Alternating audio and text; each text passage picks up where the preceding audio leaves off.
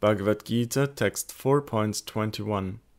Having given up all sense of proprietorship, such a person of disciplined spiritual intelligence, who performs only bodily actions, incurs no evil.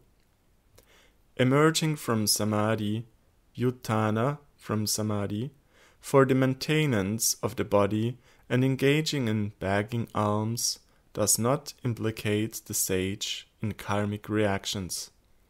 Here, Krischna reasons that if one whose actions are devoid of desire and resolve is not implicated even when engaged in elaborate Vedic rites for material acquisition, how much more is this so for one who merely acts for the maintenance of the body?